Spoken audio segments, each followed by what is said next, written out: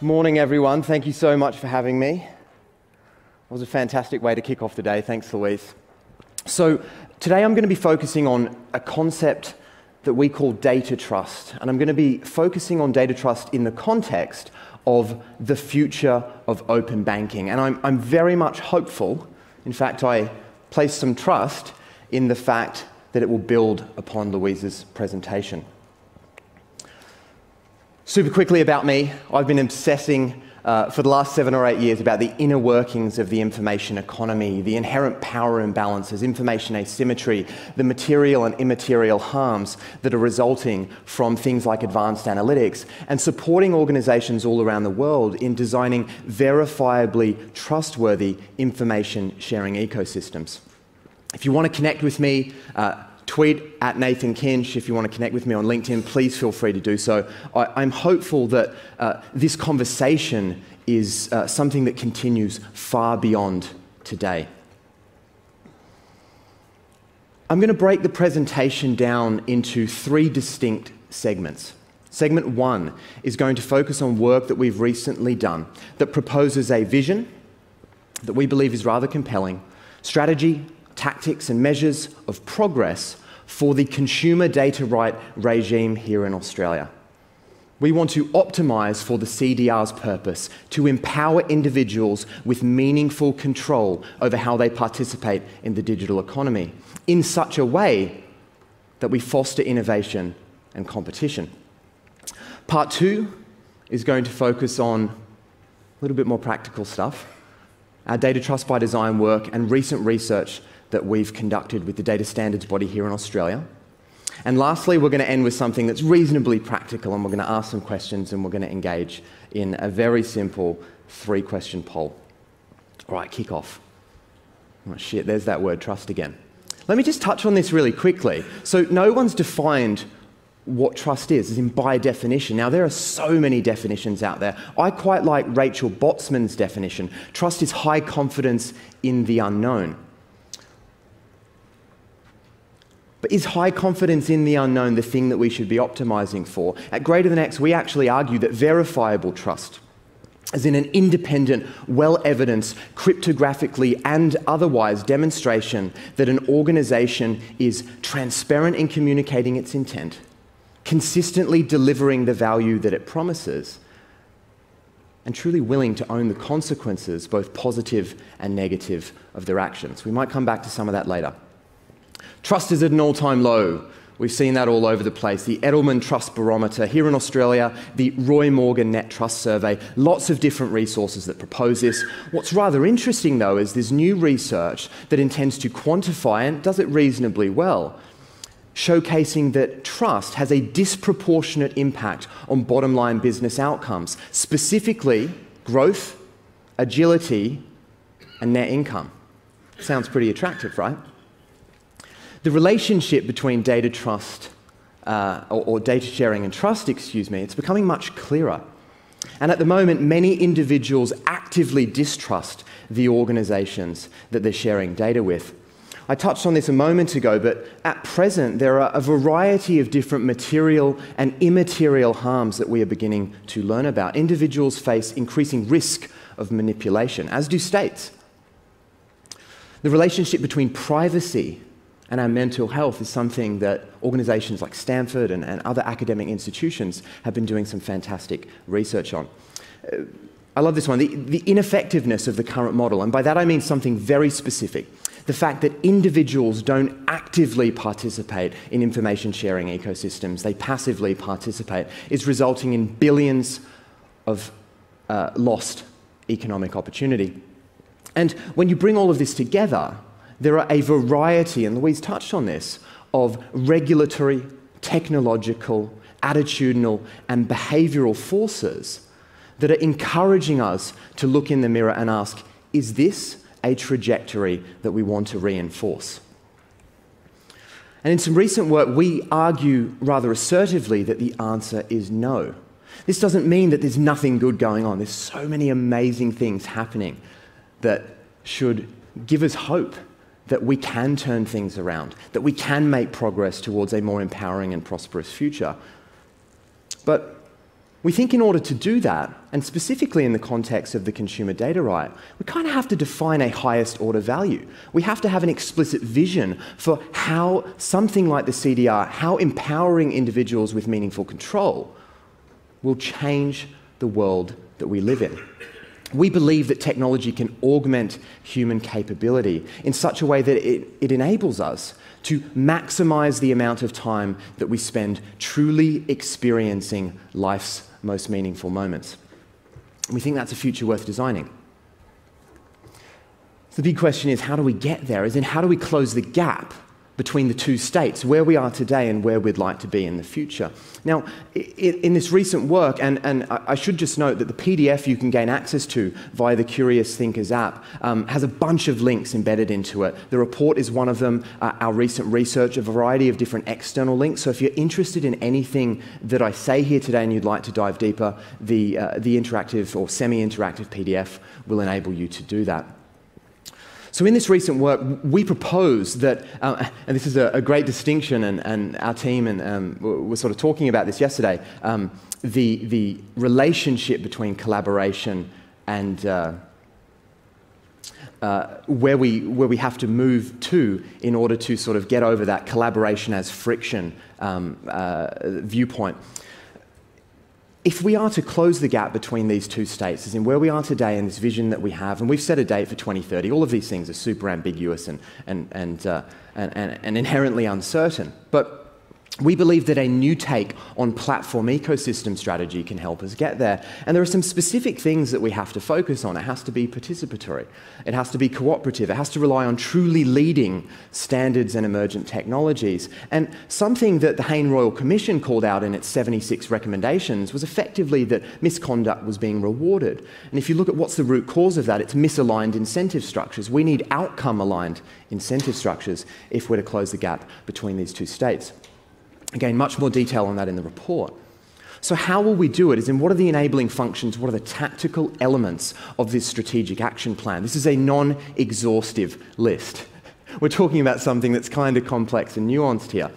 But these 5 things we think are really important. Progressive and participatory governance structures, outcome-aligned incentive structures, truly accountable ethics frameworks, like how often do we hear about data ethics, AI ethics, etc. Very few organizations have demonstrated and verified that they've operationalized the principles that they've established and communicated in a blog. We need verifiably trustworthy technology, and we need to deliver simple, effective, and empowering consumer experiences. But importantly, we need to put them to the test. We need to define, design, and iteratively optimize them. We need to build a body of validated learning, qual-quant across attitudinal and behavioral dimensions. We want to decrease the risk and inherent uncertainty that's associated with doing this new stuff. Last question before I move on to the next section. How will we know if we're making progress? I've had a lot of discussions over the last 24 hours or so about metrics. And at present, we value what we measure. We think there's an opportunity to step back and actually ask a different question. What is it that we value? How might we go about measuring that?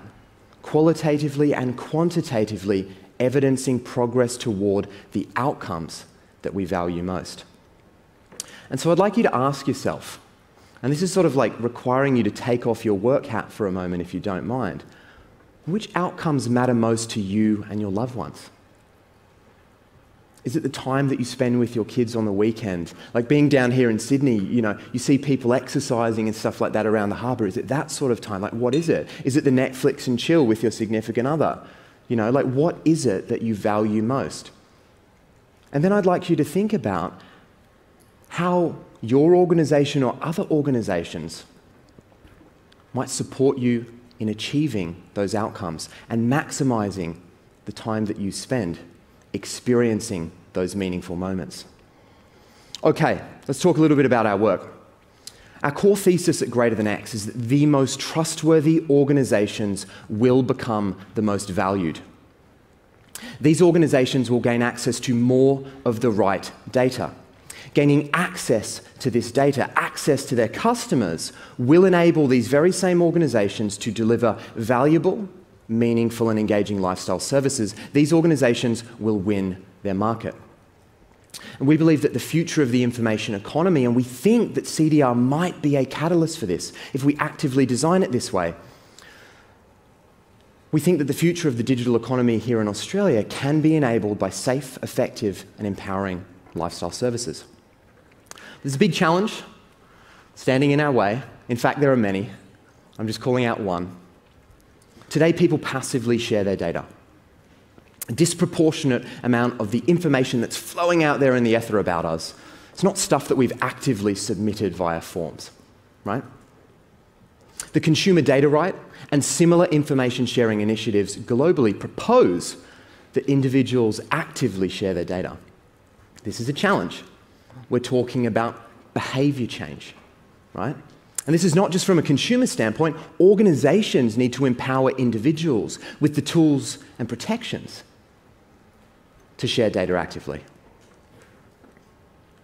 But change is kind of hard. All of us can empathize with this. Has anyone seen the research on New Year's resolutions and how frequently people fail? Oh, I don't set New Year's resolutions anymore. John T. Gorville's work from '06. There's a really good article in Harvard Business Review that proposes that individuals, it's called the 9X effect, individuals overvalue what they currently have, and organizations overvalue what they're offering the market. There's a mismatch in expectations. Therefore, it's no surprise that so many new initiatives fail. It's actually slightly more complicated than that, though. Over time, millions of years of evolution, our brain has developed heuristics.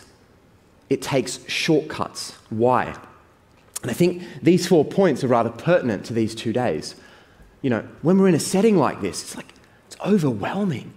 It's all these awesome people talking about a variety of different things, super strategic all the way down to pragmatic, tactical stuff. And we've got to navigate between these two states. Information overload. As a result of information overload, we struggle. We find it hard to derive meaning. But we need to act fast. We're no longer running from lions, but that doesn't mean that life isn't fast-paced, right? And we really struggle to prioritize what we should retain and reuse. Now, the reason that I'm calling this out is because empirically we would argue that information sharing in ecosystems, at their inception, so often don't consider behavioral sciences and behavioral design methods, yet they assume, perhaps wrongly, that individuals and organizations will shift behavior. By understanding these things, by doing the work, by taking the time to understand these concepts, we may well be able to utilize them to our advantage to drive the positive and proactive change that we envisage. All right, so this is where data trust by design really enters the picture. Data trust by design is a toolkit that enables organizations to systematically deliver trustworthy products and services. And as was mentioned earlier, a lot of our work is now being relied upon by the data standards body here in Australia, the OBIE in the UK, and a variety of commercial and non-commercial organisations globally. Data trust by design started out as a reasonably heuristic practice before it was a mature toolkit. It's first and foremost principles-led, but there's a real problem with principles. There are good things, there are bad things, there are pros and there are cons. Highly interpretable, that might be good, that might be bad, right, depending on the context. But so often principles aren't systematically executed, they're not operationalized, they're not embedded into daily workflows, practices, behaviors. So we designed our principles in such a way that they represent, rather consciously, the person-to-organization relationship life cycle. There is a beginning, there is a middle, and there is so often, although we don't like to admit it, an end. So we execute these principles in the context of that person-to-organization relationship, but that's still very limiting. So So although data trust by design is principles-led, it's skills-based and practices-enabled. We support the clients that we work with in evolving their research practices, their design practices, and their collaboration or their cooperation. If they've gotten to that point, they're in self-organizing teams, they have agency, they have autonomy. They have the incentive structures to support cooperation. And what this is enabling us to do is embed data trust by design into the way that organizations work. It's not something that sits external to our daily work. It's part of business as usual. We also support our practices with a series of tools. Our evolving design system is one of them. This enables organizations to deploy simple, effective, and empowering data sharing experiences faster. Very few organizations have explicitly focused, and let's say you're a personal information management service or a self-sovereign identity provider, very few organizations have explicitly spent all of their time focusing on designing simple, effective and empowering data sharing experiences. This enables these organizations to rely on, I'm not going to say best practices, because we don't have best practices in this stuff yet, it's too new, but emerging practices that are tried and tested and empirically validated in such a way that they can do more of what they're already good at and progressively build capability. So again, this becomes embedded into BAU. We also support our design system with a series of canvases. So many of us are used to utilizing canvases. The business model canvas, the value proposition canvas, the lean UX canvas, you name it, there's a canvas for it, right? We had to join the party, we had FOMO. So we've got a bunch of different canvases from better disclosure, and this touches on Louise's point about terms and conditions being fundamentally broken. I'm not going to critically analyze that now, but if you want some content on that, very happy to share it with you. Through to outcome-aligned incentive structures, through to the switching forces, the progress-making and the progress-hindering forces that encourage or discourage a switch from one behaviour to another. And these enable organisations, teams, individuals to immerse themselves in this type of work because they're literally there on the walls. Like printing these out AO, Rob, I'm looking at you, I know that you can relate to this, really makes a difference. We've built upon our work to develop a variety of different design patterns. And design patterns take reusable components and atomic symbols and put them together to support a particular outcome. We apply these design patterns to upfront consent, just-in-time consent, consent management and revocation. And I'll draw your attention to the screen on the far right, your far right, not mine. One of the challenges that always comes up in this type of research is that individuals are inherently skeptical about meaningful control because they don't have it today. They're not actually able to overcome that sort of cognitive barrier that, hey, this is possible, because organizations don't give me meaningful control today. And so when they're engaging with one of these products or services and they have the ability to revoke consent, and consent means something rather specific. This comes from a UK example. In this context, we're talking about GDPR consent, PSD2 consent, the Payment Services Directive 2 consent is different. Complicated, right? But what this does is this uses an interaction design pattern to increase confidence in the unknown, increase trust. That the organization has actually done what they've said they've done, because they might not have the ability to cryptographically, at that point in time, in real time, verify that they've deleted the data, right? Because if you're in a financial services context and someone revokes consent, right, you may then have to remove that data from an operational database and ensure that it's still available in another database that's only accessible for auditing purposes, right? How do you communicate that in like 2 seconds? It's hard, right? So we utilize an interaction design pattern that visually represents the web of data that individual has shared with the organization. And then the particular data point, grouping, attributes, etc., that the individual has chosen to revoke consent to starts off at 100% opacity, meaning it's that royalish blue, and it decreases in opacity until it disappears. And then there's a success notification. This type of stuff seems simple. We use these interaction design patterns in a variety of different contexts, but we very infrequently apply them to data sharing. Over the last 30 months, data trust by design has had a significant impact on the consumer experiences that it's been applied to. We have a series of consumer outcome-focused metrics that are qualitative and quantitative across attitudinal and behavioural dimensions, and 3 of which that stand out most, that are quite often prioritised in these programs of work, comprehension, time to comprehension, and propensity to willingly share. Across the board, we've increased comprehension by 60%. Now, if you look at baseline today, you're kind of like, it's not that meaningful. But we've also decreased time to comprehension by an order of magnitude. So people are more informed and more capable of making active choices faster than they've ever been able to make them before about the information they're being asked to share. And going back to this idea, this core thesis that Greater Than X was founded on, we've managed to showcase uplift of propensity to willingly share by 8 times on average. Imagine gaining access to 8 times the access to your customers that your competitors had. What would that do to your business? Let's talk really quickly about how this toolkit was applied to recent research that we conducted with the data standards body here in Australia. Our focus was consent management and revocation. I recognise the current CDR implementation has a variety of different constraints and limitations. I'm not going to get into that today. But what I would like to talk about is the explicit focus that we had to understand the progress-making forces and progress-hindering forces that might encourage or discourage individuals from actively managing and revoking consent, and the ways in which those individuals might go about achieving that. Now, the current CDR implementation relies upon a dual holder and dual dashboard model. Now, think about it like this, right? Like, it's crazy, the math doesn't add up, it doesn't scale, but let me demonstrate this. Let's say you're a consumer. We all are. Great, we can empathize with that. Let's say you have 30 digital relationships, which is super on the low end of the estimates, right? Recent estimates are around most people in countries like Australia, the UK, US, etc., have about 200 or more online relationships, right? So let's just go on the low end, 30. I've got 60 dashboards. I want to control my data meaningfully. Where do I go? Which one? The 60. Right? Kind of sounds like a nightmare. It's not particularly consumer-centric. Doesn't seem like the consumer data right. When we tested that model,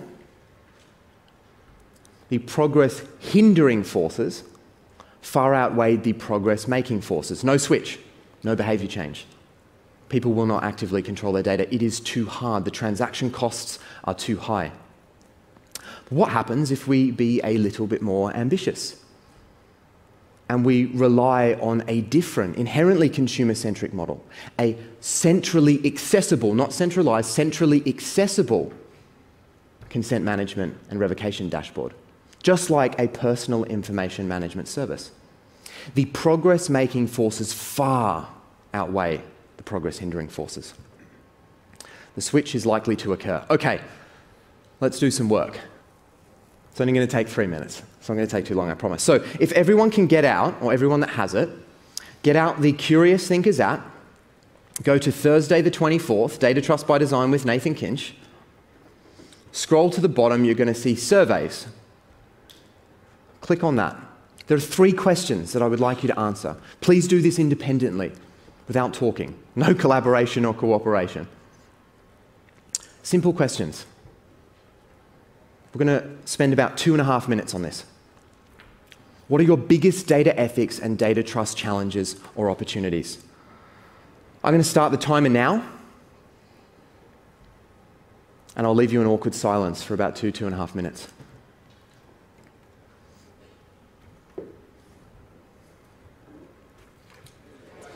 All right, everybody, we'll stop there. If I can garner your attention for about 90 more seconds, we'll go to Q&A. Does anyone feel somewhat discombobulated? Oh, that's an insider joke. Or was that easy? Was it easy to define what was challenging? What was an opportunity? The purpose of that was to start putting pen to paper, figuratively, not literally, and start a discussion that I hope we can all continue when we go and enjoy the beautiful view in just a moment. Before I leave, I'd like to ask and leave you with a few questions, and then propose some very specific tactical things that you can do over the next few days to maintain rather than lose momentum. The high-level question that I'd like to ask is, how is ethics Specifically data ethics, perhaps, privacy and trust becoming core to your organizational strategy. Who's responsible for it? How do you measure it? How are these things operationalized? These are challenging questions. What specific activities are you currently engaging in to help you earn access to more of the right customer data? And lastly, how are you thinking about this transition away from financial services as a vertical towards lifestyle services, the types of lifestyle services that Louise was articulating as a horizontal? So what can you do today? Read this report. Document your ideas. It's been designed in such a way that it should encourage collaboration, that it should encourage shared ideas to be developed. Once you've done that, take small actions quickly. This stuff is huge, but we've got to execute tactically. We need visibility of tangible progress so that we can sustain our motivation. And if you can communicate that, you can help inspire others. The reason I'm on this stage today is because we fundamentally believe that the CDR is an opportunity to empower individuals with meaningful control and foster innovation and competition as a result. By working together, by collaborating and progressing towards a cooperative model, we believe that the vision that we have articulated for 2030, or something thereabouts, can become our shared reality. Thank you so much, Nathan, Monique, the crew at Cuscal. Thank you for having us here today. We look forward to continuing this discussion going forward. Thank you. Thank you very much, Nathan. Give him a round of applause. Louise, pop up here as well. We've been absolutely deluged with questions. We won't go through all of them, but when we go to morning tea, I'm sure you guys will be there to chat on these subjects. Nathan, quickly, where are people at with data? Because you hear both ends of the spectrum. One is that people just give away their data for nothing, they just don't care. The other end is one breach of my privacy and I'll never deal with an organisation ever again because I've been abused because my data's got out there. Where are individuals at? A lot of these questions focused on the individual. Where are individuals at with data? So it's a really good question. There's this concept known as the privacy paradox, and it basically proposes that attitudinally people care about their privacy even if they don't necessarily understand what it means, and behaviourally they don't. They share their data for free Wi-Fi at Starbucks, right? And terrible coffee, which is unfortunate. That's why Starbucks doesn't work here in Australia. Recent research has really challenged that. Particularly 2015, Chicago Booth delivered a body of evidence that they've called the trade-off fallacy. And what it proposes is that basically industry is trying to justify that individuals are making active trade-off decisions and they're happy about it. And when you dive much deeper into the literature, it doesn't seem to be that way. People feel disempowered and disenfranchised. It's like there's been this war for their data and they've lost it, so they've given up. They're apathetic. We did some recent research with the Consumer Policy Research Centre, and it dives into the mental model that individuals have quite specifically. It's called A Day in the Life of Data. Definitely worth referencing on that. Louise, someone asked a similar question. How do we assess consumer comprehension of terms and conditions in order to iterate, refine and evolve enhanced agency? Because it's the old T's and C's again, isn't it? Just click them. It would take the rest of my life to even read them. Just kick them. Where are people at with T's and C's, and do they have a role to play here? So one of the really interesting things that you can do with the kind of technology I was describing is you can understand at an accelerated rate what your words and the images and the diagrams that you're using are really saying to people. And you can pre-test any kind of communication or customer journey or the language that you're using to drive people through that relationship with you, to understand what's coming through with that, and therefore to refine your language, to refine how you're communicating with people, to get to a point where it is actually not just legally acceptable, not just appropriate, but actually speaking to people in a language that they understand. And you're constantly testing whether or not they've understood that. So people use the technology that Signoi have built to test whether the language that they're using, the messaging that they're constructing in any context, is actually A, saying what we want to be saying, and B, saying it in a way which is understood by those that we want to receive it. So it's just just test, but you're testing in a way which works at scale. So some organizations, for example, have used that technology to understand what is it we as an organization want to be saying. Are we actually saying that? So you just ingest your website, all of your reports, all of your marketing, all of your communication, all of your advertising, all of your social media, all of your T's and C's, all of the communications you have with people, and then you compare, are we saying what we think we're saying? Are we really saying that? And then if you really want to get gritty about it, you compare the first set with the second set with how are we received and understood by our audiences. And typically there's a gap between what you think you're saying and what you're actually saying, and there's a massive gap between what you're actually saying and what people are saying back to you. So being able to interpret that unstructured data in those three phases is very illuminating for people. Nathan, what can people do collectively about their data? As individuals or organizations or both? So as organizations, I think we need to transition the way that we think about some of this stuff. Like, it's broadly acceptable that boards are responsible for corporate governance, set strategy, identify, manage risk. We now operate information businesses. Boards should be responsible for information governance, set ambitious information strategy, effectively identify and mitigate information risk. If you critically analyse the board composition of, say, the ASX 100, you will observe a skills and experiences gap. These organisations are not adept at information governance right at the top. I think that's actually really critical, because you then create the authorising environment for this stuff to be operationalised by a variety of different talented people. As individuals, there are a variety of different things that we can do. We can utilise privacy-enhancing technologies, many of which are improving rapidly.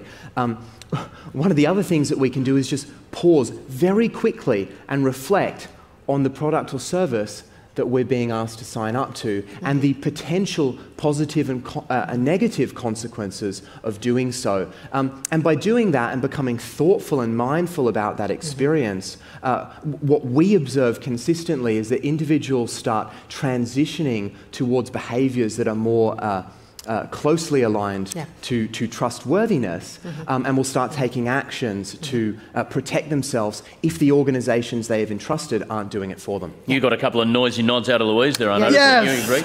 Quick question, Louise. Your poll answers seem to suggest about 80-20. 80 still old way, 20 the new way. Did that surprise you? Was that about what you expected? And what's the real power of the Signoi platform? What does it do with the data that takes it to the next level? Okay, so it didn't surprise me at all. That was kind of what I was expecting. But the point of that was for you to have a personal moment with yourselves that you go, actually, how am I building my business? Am I really on the dominant codes, the codes which are strong right now but will decline over time? And what do I need to do to change who and what I am as an organisation, how I interact with my customers? You asked me how Signoi's platform is being deployed. One customer described it to me as electricity. You know, it can do lots of different things. It's just how do I want to apply it to understand either the cultural weather that I'm swimming in, or the category that I'm in. You know, if you're a financial services business and you're in the mortgages category, that's an example of a category. The neighborhood I'm in, who are my competitors, and that point about who am I and how am I received. One other customer had a really interesting feedback for us. This was a technology services firm that wanted to better understand one of their customers. And it was worth a significant amount of money for them. It was worth, if they were just about to pitch some business, it was worth between 250 and 500 million US dollars to win this piece of business. And they said, we want to understand this customer better. So they asked us to deploy every single module and every single metric in the platform. They said to us, we want to understand everything this customer is saying about themselves through any mechanism, text, images, whatever, through any distribution mechanism. We want to understand what everyone is saying back to them. We want to understand all of their competitors, 30 competitors from Amazon to Marks and Spencer's in the homewares category in today's cultural weather. Synthesizing, the millions of data points which are available on that down to a coherent, tight set of just over 527,000 data items, interpreting that data and giving them the readout on everything this particular retailer was getting wrong, things they needed to fix in their brand, in their marketing, in their messaging, in their services, in their returns, which are very broken, by the way, in the way that they spoke to their customers. Took 6 man days from beginning to end. And the customer said 2 interesting things to us. They said, 1, you know John Lewis better than we do, and we've worked with them for 10 years. 2, is this witchcraft? I'm like, I am your witch. One quite quick question to wrap it up, Nathan. How can banks, and you talked about if you don't have the board level knowledge, how can banks make this model a sustainable part of doing business and not just something done as part of a project? Yeah, look, I don't actually think it's a simple question. I don't want to be reductionist and I don't want to answer it simply, but let me give you sort of like a framework. Organisations need to commit to transformation. And transformation takes time. That requires bold and courageous leadership. It requires a commitment to ask and answer the hard decisions. It might mean getting rid of people that aren't the right fit, hiring people who are the right fit, and building capabilities so that this stuff literally becomes part of their everyday DNA. And then, like something that's quite tactical but still takes time to operationalise is just shifting the measures of progress. Yeah. What is it that you value? How do you go about figuring out how to measure it? And then how do you determine if you're making progress towards those values and outcomes that you have defined? There are a heap of things that fall off the back of that, but at a very high level, that's probably how I'd describe it. Fantastic. Please give them a big round of applause, Louise and Nathan. Wonderful.